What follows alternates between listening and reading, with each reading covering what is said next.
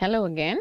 In the previous video, we looked at the LJ chart and understood how the principle of the Gaussian or normal distribution can be applied in the laboratory through the tool that we call LJ chart. And now when you use a tool, you should know how to use it correctly. So the rules of how to use the LJ correctly has been described by James Westgard, and these are called the Westgard Rules. And these rules are used for detecting changes in the analytical system. Let's examine these rules one by one. And first of all, let's understand the rules for what. Westgard has formulated rules to decide whether an analytical run is in control or out of control. These rules can be applied as single rules or as a group, which are now called the multi-rules. And Westgard rules can be applied only if your QCs are plotted with a range of 3st. That is one thing that I explained in the last video also. If your analytical system already has a QC module which is not plotting it in 3st, you may need to look at other options of doing it outside of the analytical system if you want to apply the Westgard rules. If you are able to monitor your QC without Westgard rules, that is okay, but you have to understand the rules that you have to define and follow those rules just to stabilize your analytical system. And again, to continue, why the rules? There are two key factors that you need to keep in mind when you are applying the rules. One is to maximize error detection. The percentage of error detection, which is generally depicted as PED, should be more than 90%. And minimize false rejection, which is percentage false rejection, which is depicted as PFR, should be less than 5%. Why do you have these rules? Because errors have to be detected. That is the concept of QC. And the better that your system detects error, the better your reports are going to be. But then there is also financial consideration there. So you wouldn't want to just reject good runs just because you have a doubt. So there should be minimum false rejection. So these are the two concepts that you need to keep in mind while you are making your QC rules and interpreting your QC rules. And while talking about QC rule nomenclatures, we have to understand two sets of nomenclatures, the N and L. And also another set of terms are within run or across run, or within material or across material. I'll talk about these in a little bit. So one again, N and L, and also within and across run or material. And what is N and L? N, L can either be written like this or like this, as a subscript or after a colon. N is a number of control measurements involved, and we'll come to that later. And L is a limit exceeded. N stands for the number of control material involved. If there is only one control material, that is N is 1. If there are two control material violating the rule, the N is 2. And if there are 3 material violating, N is 3. So that is how we talk about your N and L. And control second kind of nomenclature we talked about is within run or across run and within material. Within run, across material, and across run, within material. What is the meaning of these things? Suppose you have 3 levels of QC. You are talking about a hematology analyzer or a immunoassay analyzer where there are generally 3 levels of QC, and you see on one day that all the levels of the QC are being violated. So what would you call? This is just one run, within one run. Maybe at 10 o'clock today morning, you had a QC run and you had 3 levels, all the 3 of which violated the some rule. So this is what you would call within run, across material. Material 1, material 2, material 3. There is only one run. On the contrary, across run within material, when the same QC material will violate rule in 2 or more consecutive runs. So the same example we are going to carry it here. Day 1, 2 and 3, you see level 1 is going out, level 1 is going out, level 1 is going out. The other levels are okay. So we would call this across run and within material. So these are the two rules, N and L rule, whether the number of controls and the limit exceeded, one kind of a nomenclature, and the second is within run, across material rule. We'll see as we go through the next slides. So rule violations, now we know two things. what happens in a stable analytical system, the Gaussian with a stable mean and stable SD, and how rule violations are named. We know these two concepts. So let's proceed with looking for specific rule violations and the possible reasons for their occurrence. And once again, we start with the Gaussian now on its side, because now we are talking about LJs. And now we need to understand once again what are these rules N, L. Now we are talking only about the L part of it, the limits exceeded. So how are these names again applicable? If a QC data point lies between your mean and 1 SD, there is no particular nomenclature there for mean and 1 SD. But if it is going beyond 2 SD, you call this the 2S region, because it is going beyond 2 SD. Therefore, you call that a 2S. But whatever data point goes beyond the 2 SD region, you call that violation a 2S violation. And if it is going beyond the 3 SD, you call it a 3S violation. It can be a minus 3S violation, minus 2S violation, or plus 2S violation, plus 3S violation. Depends upon whether it is a positive direction or negative direction. So you call these specific names, and you will understand more about this as we come to the next slide. So just the regions of it. Whenever a QC run is falling, data point is falling beyond the 2 SD, you call it a 2S violation, and beyond the 3 SD region, you call it the 3S violation. And now let's look at this. This rule violation is called 1-2S. This is the mean, 1 SD, 2 SD. There is a data point which is going outside of the 2 SD region in the positive direction. So this is a plus 2S violation. And what is the significance of a plus 2 violation? Now you recap the N and L. Here the N is a number violated. It's only one QC which is getting violated. So this is 1, and L is the limit exceeded is 2. So that is why this is called a 1-2S error. 1-2S, or we already said it can be 1:2S or 1 subscript 2S. 1-2S or 1-2S denotes a random error or the beginning of a systematic error, because there is an error. We know for sure there is something going on, but then you also know that if you look at the Gaussian here, we know that 5% of the runs, that's 2.5% of the runs can normally come here. 2.5 here can normally happen. So this could be a normal run, but it can also be a abnormal run. It could be a faulty run. So at this point, you just know that yes, it has violated a rule. And since there is a chance that it can also be a normal run, we don't take it as a rejected run. We still say the system, we have to watch the system, but at this point, I am not rejecting my run. And what exactly do you mean by rejecting of a run? You wait till your QC is seen and passed before you run your samples. So if you see that the QC is in this region, 1-2S region, would you want to run your samples, or would you want to say, no, I'm going to stay corrective actions before I go and do my sample analysis? No, if you have only a 1-2S, then you would continue with your analysis, but you will make note of the fact that there has been a 1-2S violation. But you don't make decisions solely depending on this violation. There are other rules that you have to keep in mind while you proceed. This is 1-2S violation. Let's look more at this. 1-2S can be in both in the plus or the minus direction. We already talked about it. Even in the absence of any analytical errors, 4.5% of the data points can be lying in the 1-2S region. We again talked about it, and it may be considered a warning rule.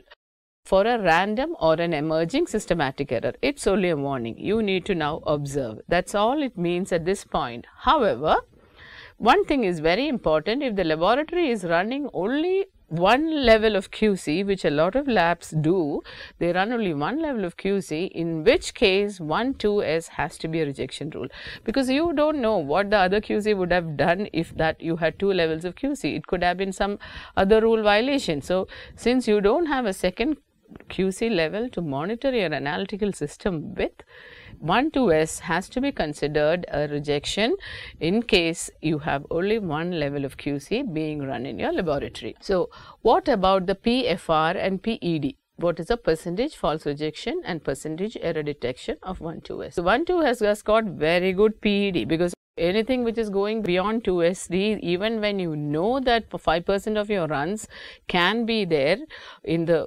4.5 to 5% of your runs can be there in your the 2SD region, you still are rejecting. So the error detection is fantastic. However, the PFR is not acceptable, because you have got 4.7% of the runs rejected if one level of control is run, because that is the number if you have got one level of control, and normally that would be 4.7% of the runs could be going there, one level. If you have got two level, double of that.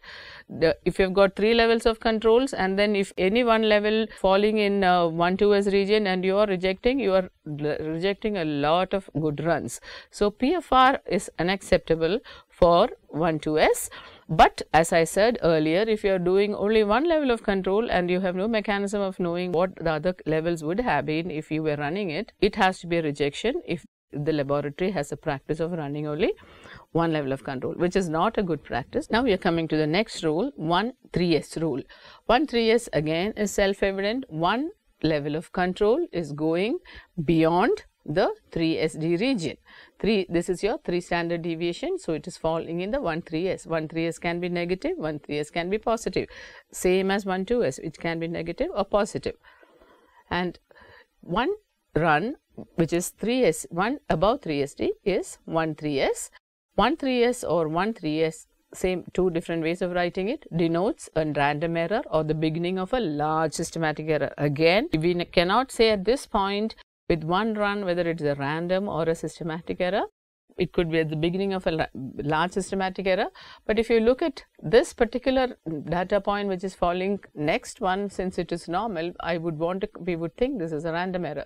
Suppose the next one was also here, that is a large systematic error that is developing. But if you don't have these data points here, you wouldn't know whether, because at the point that you are running, you are only running here. These happened only later on. So if you have only one run sitting here, you wouldn't know whether it is systematic error or the random error. However it is, it's a rejection. 1,3S has to be rejected, because normally no data point should be going beyond the 3SD region. So 1,3S is a rejection. So it can be both. It can be random or a large systematic error. You have to watch. And if you just ignore these data points here and then assume these data points were all here, that's a systematic error. Since the next points are all coming in the normal limit, this is now can say this is a random error. And 1,3S in the negative direction, that is, these are demarcating the standard deviation 1, second standard deviation, third standard deviation, and it's going beyond the third standard deviation. And 1,3S refers to when the data point falls outside. This is a recap. A run is rejected when a single control measurement exceeds the mean in the plus or minus SD control limit. This rule identifies unacceptable random errors or possibly the beginning of a large systematic error. This is just recap of what we already said. And we'll come to the next rule here. There are now two data points which are going outside the 2SD limit. So what would you call it? 2. The N here is 2 and N and L again is 2. So you would want to call this rule a 2-2S rule. And since it is the same material, this is on day 1, this is on day 2. Let's call it day 4 and day 5. Day 4 and day 5, 2 subsequent days. This is a 2-2S rule violation across runs within the same material across runs. And similarly, if on the same day, on day number 5, you have got two data points, one from level 1, let's say assume this is level 1 and let's assume the blue is level 2. So we have got two levels of controls running simultaneously and both the levels are going beyond the 2S region. You would call it a 2-2S rule violation within run. It's a single run on the same day at the same time and you've got two rule violations in both your levels. I hope you understand here. 2-2S rule violation across run, okay, within the same material. This is a 2-2S rule violation within run across two materials. So This is the explanation here. 2 runs crossing 2 SD limits on the same side of the mean in 2 levels in the same run, or 2 runs of the same material on 2 consecutive runs, which is 2 to S, and 2 to S is always indicative of a systematic error. You will not have multiple violations sequentially or within the run of two control materials simultaneously if there is no systematic error. So 2 to S is indicative of a systematic error. This is again a recap of whatever we have heard in the last slide. 2 consecutive QC results greater than 2S on the same side of the mean. This rule identifies systematic errors only. There are 2 applications to this rule. We already saw that. Within run, 2 levels of QC in the same run, or across run in the same QC in 2 consecutive runs. And what is the difference in understanding is whether it is across run or within run? That we'll see in a little bit. If a normal level 1 and abnormal level 2 control are more than the 2 or the same, this is recap, on the same side of the mean, this is a 2 to S violation of and indicates a systematic error. If however level 1 is acceptable, so that this is how you would know. Now it was very easy to understand it on the diagrammatic representation, but in real time, how will you detect 2 to S errors? This is what this slide is talking about. If both are violating, it's very evident and you know it has been violated. But if you see only 1 to S in one level, and then you don't know how do you proceed. Do you just say, oh, this is only a warning, I am going to proceed, or would you stop and look at the other QC level? That's what this is talking about. When you see any 1 to S error, you just don't proceed. Oh, this is only a warning, I'll see it tomorrow. That's not an option. You have to look at the other level to see, and the previous run of the same level. If my L1 is violating, as it says, my L1 is acceptable and L2, level 2 is 1 to S, level 2 result from the previous run must be examined, because that could be a what? That could be an across run 2 to S. Unless you go back and examine, you wouldn't know. Again, my L1 is violating, you have to look at your L2. Some of the analyzers have built-in mechanisms to warn 2 to errors, because if one level is violating, the machine itself will, the QC module and the software will detect the 2 to S and tell you it is a 2 to S across or 2 to S within. But sometimes, most equipments that I have seen, they don't do that. You have to look at it and understand it, and this is one rule that your frontline workers should be enabled to understand, that if you see 1 to S in a thing, please look at the previous day's run in the same material and also look at the same day's run in the other material. That is the only way that you can detect a 2 to S, that putting the 2 LJs together and the 2 runs together and then comparing. So this is a very important thing, and if level 2 in the previous run was +2 or greater, then across run application for systematic error is violated. So I hope that you understand that. And now again, violation of the within run application indicates that the systematic error is present and that it affects potentially the entire analytical curve. The 2 to S, both levels of QCs are getting violated on the same day. That 2 to S says that your analytical system is possibly having a problem at different levels. But if the violation is occurring across run, that is only one level of QC is getting errors, that indicates that only a single portion of the analytical curve is affected by the error and the corresponding clinical decision level. We want to look at this diagram once again. What does this say? This is what I am talking about. There are 2 violations but at the same level. So this says this is only one level of your analytical curve that is affected. Suppose you have a 2 to S error in a glucose in the across runs, the level is 200, suppose your control mean is 200, so it is at that point it is violated. You are looking at the same 2 to S error, but there are both the levels are violated. Suppose your L1 mean is 100 and L2 mean is 200, that means your analytical curve has a problem at both the levels. So clinical decision levels, both levels you have to be careful, whereas here you are okay about one clinical decision level, whereas other clinical decision level is what is getting affected. This kind of a rule applies in all the rules where you are looking at consecutive runs, and we'll talk about it in our slides that are coming up. So we talked about 2 to S. How do you identify 2 to S's and what are the corrective action that you have to do? Every 2 to S warrants corrective action because it's a systematic error and corrective action has to be done. And we come to the next rule is 2 of 3S and across runs and it is only seen across runs, and 2 of 3s is when you have 2 rule violations with 1 normal run in between, because here you would want to assume that there is a problem in the systematic problem, though there randomly 1 run happened to come back to the normal thing. There is a need for a caution there. You cannot dismiss that, oh, I had an 1-2s yesterday, this is a, and then I had a normal run today, tomorrow it's again going back to 2-2s. So you cannot dismiss it like that. This indicates that there is some error in the analytical system, because it's going back to 1-2s far too often. So too many 1-2s's, though there are normal runs in between, you cannot be dismissive about it. You need to look at the analytical system, and it's ideal to take corrective actions here. Though in the NABL list of rules, 2 of 3s is not mentioned, but for the safety of your patients, it's good to take note of 2 of 3s also. And 2 of 3s, as I said, notes a systematic error, because what you're saying is that your rules are getting violated too frequently, though there are normal runs which are happening in between. You would want to understand why this is happening. And the next rule is R4S. This is a very important rule, and what R4S is when you have a 4 standard deviation difference between your 2 materials, and this is only within runs that R4S is applicable, because it's a random error rule, because you have got too much of random variation. One level is going in one direction, the other level is going in another direction, and this is one thing everyone who is using only one level of control should understand.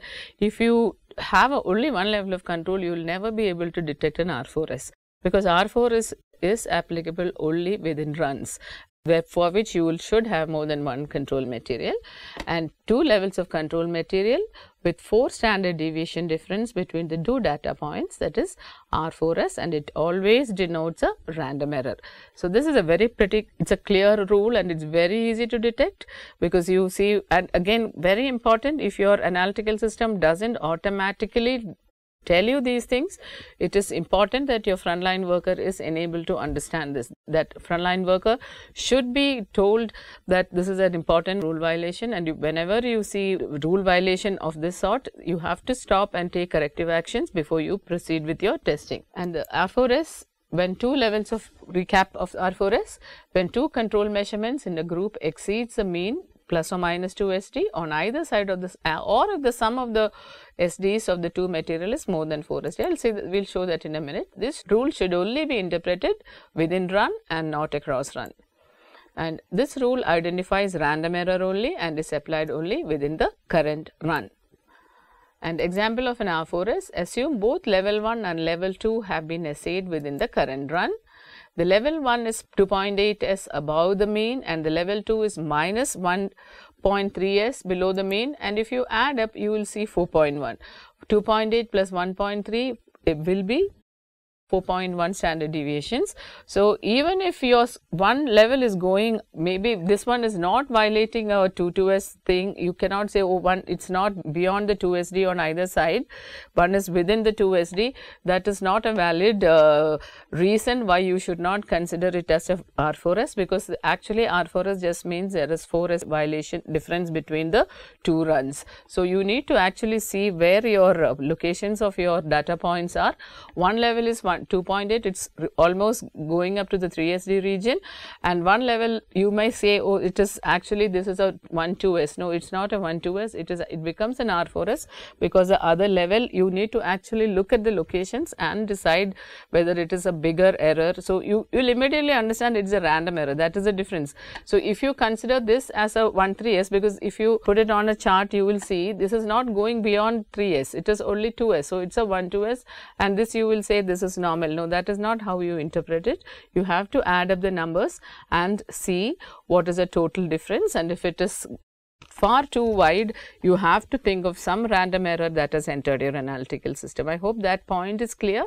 It is not clearly that it has to be above 2 here and below 2 here. It is far above 2 on one side and little not that below 2 on the other side. It still counts as an R4S, and it's always applicable within runs. And since it is an indicator of a random error, it should be taken note of, and some remedial action should be done there. In the above example, though the level 2 has not violated a -2 SD level, together within the QC violates an R4S. I have already explained that.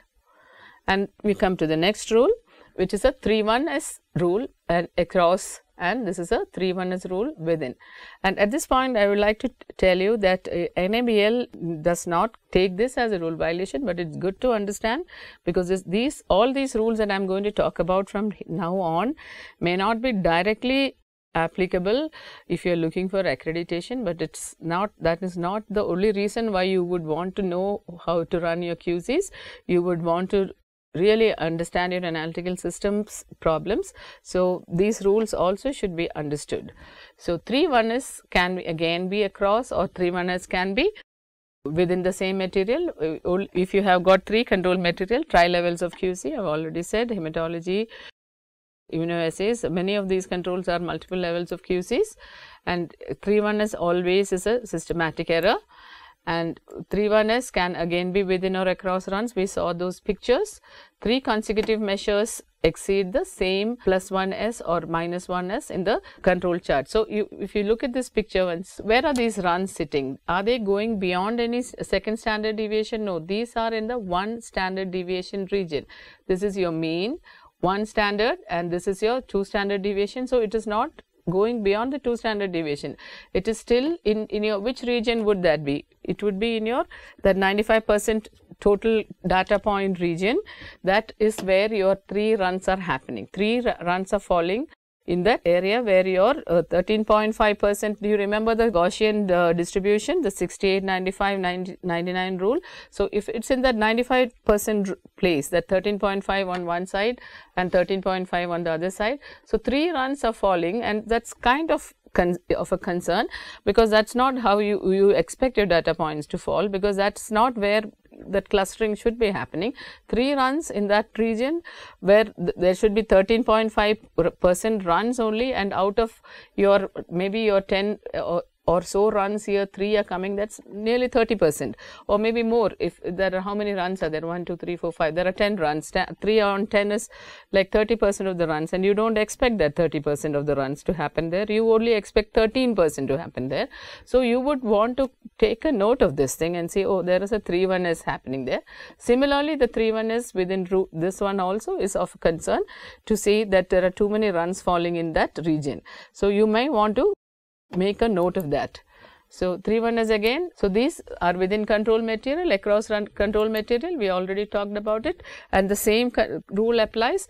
Within control material, violations indicate systematic bias in the single area of the analytical curve, and in across material, application indicates systematic error over a broader concentration of the analyte. So we talked about this in 2.2s, so I will not go back into it. Whenever you are doing multiple controls, when all the controls are violating the rule, you would think the broader concentration of the entire curve is possibly affected, but one level is violating it multiple times. That means maybe only one level of that curve is affected. That goes for without saying in all the rule violations. So after 3-1S, we have 4-1S, the same thing. Within the 1S region, you have got 4 runs coming. Same, if you have got a bi-level control, 2 points each on the same level will count as a 4-1S. The same concern, only 13.5% of the runs are supposed to be sitting there, but you have got nearly 40% in there, which is of a concern, and you would want to make note of that. And this again is a systematic error. Recap of the thing: when 4 consecutive control measurements exceed the same mean +1 or the same -1 control limit, again 2 analytes versus 1 analyte. There are 2 applications of 3-1S and 4-1S, again within control and within run and across rules. I'm not going into the details because we have already talked about it. If you want to dwell on that, please go back and freeze the slide and look at it. And now we are coming to the next major rule, which is a 10x rule violation.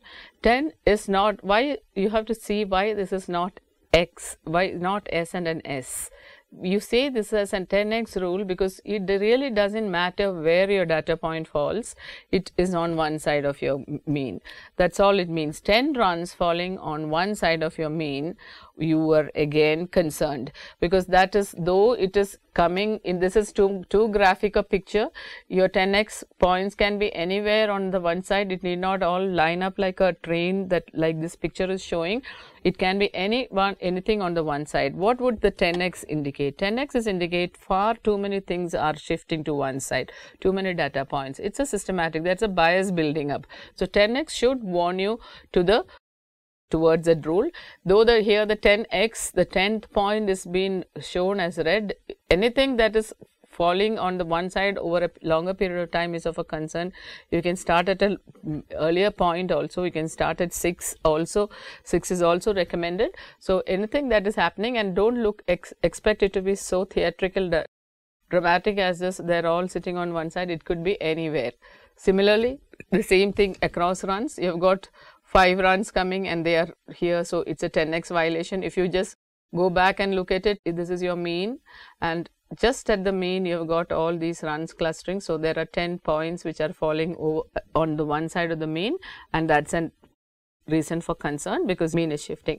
Understand that these are all diagrammatic explanations, and actually on your monitor you may not see this in such a dramatic way, and you need to pick it up by looking at it closely. And there are these systematic error rules. There are 6x, 8x, 9x, 10x, 12x. There are all these multiple rules that you can apply depending on the performance of your analytes. So you might wonder, why are these things, why are so randomly, why are you saying 6x, 8x, 9x, 10x? So what is the reason? So the reason here is when you talk about multi-rules, and we have to now delve much into the QC protocols to understand why all these rules are important. Say you have got your calcium and your performance of calcium is very poor.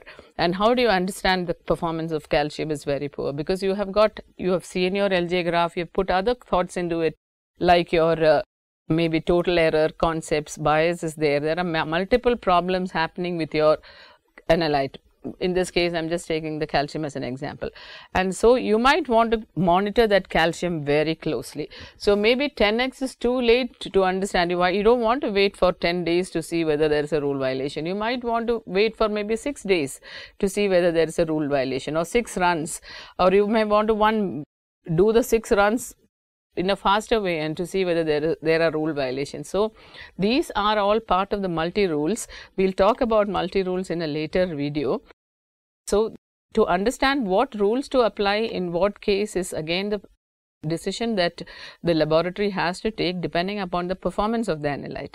In stable analytes, none of these things may even be required.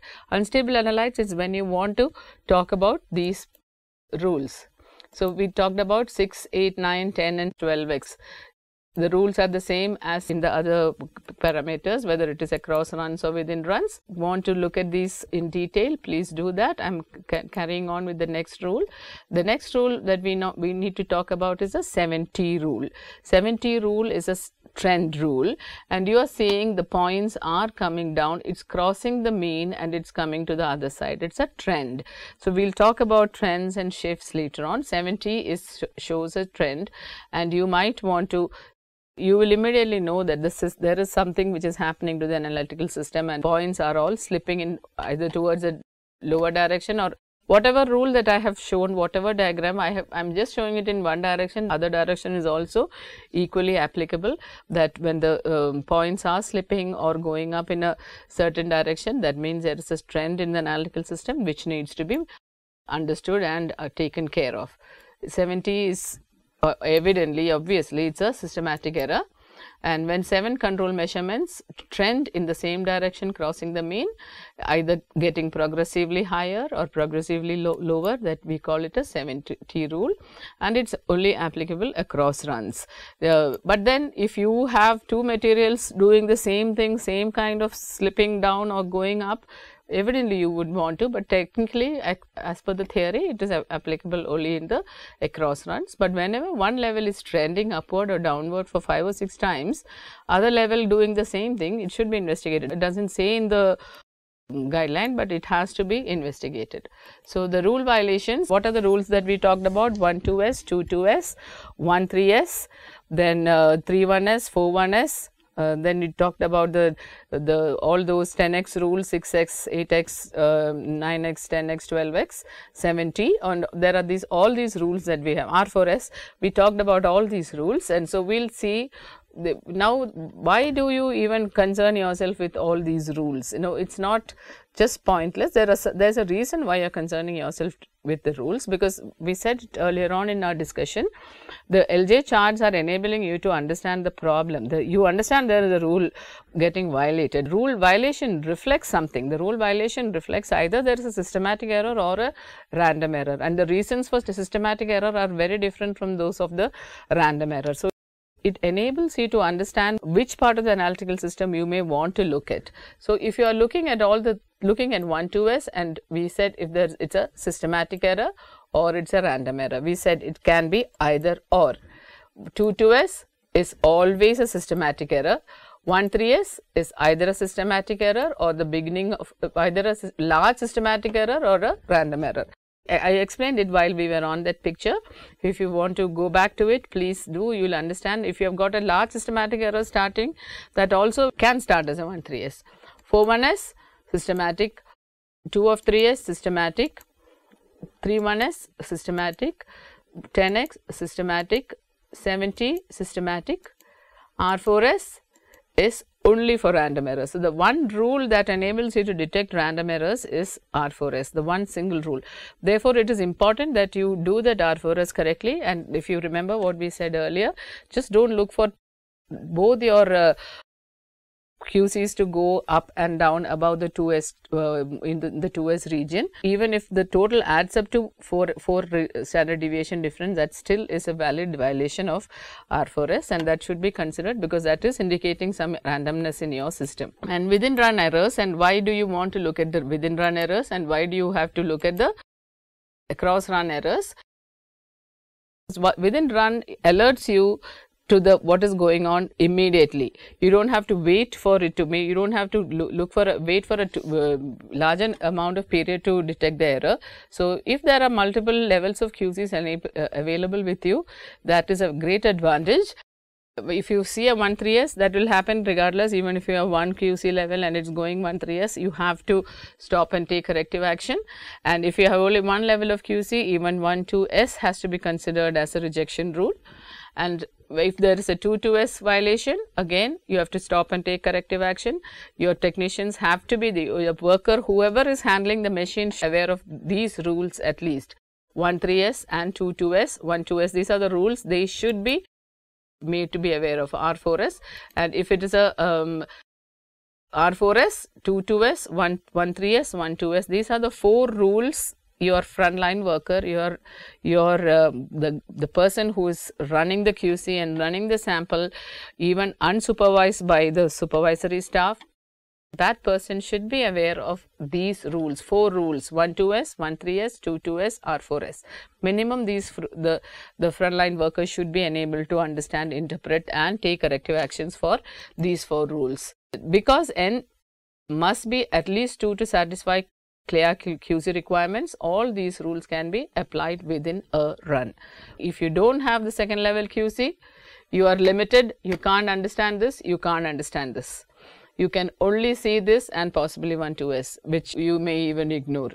The importance of having at least 2 levels of QC in the laboratory, and I hope these videos will enable you to make a decision on how you would want to go ahead with your QC planning. And across run errors are all 2-2s, 3-1s, 4-1s, 6, 8, 9 and 10x, 70, these are all systematic errors, and they can all be seen only with across runs and across materials. So it is very important that technical supervisory staff make a periodic review plan for your QC charts. So even if the technician doesn't understand the rules for your periodic review, that's okay, but the initial 4 rules that we talked about should be understood by the technician. And the single rules and multi rules, we'll talk about it later, how to use these rules in your quality control planning. We'll discuss it in later videos. So once again, just to go back to the thing, your QC helps you to monitor your analytical system. Analytical system, this is a picture that I may have to use many times over. Your analytical system has got far too many components and it's potentially unstable. Anything can go wrong. Your machine can go wrong, operator can change, reagents can change, calibrators can change, fridge stability can change. But then if you have got a stable analytical system and if you know the rules, you are making an LJ graph. So these are now the caveats to whatever we are saying. You have got good control materials, you know what the principles of controls are, you are making your LJ, you know your rules, and you are monitoring your LJ. All these things together is what will enable you to monitor your analytical systems. Thank you.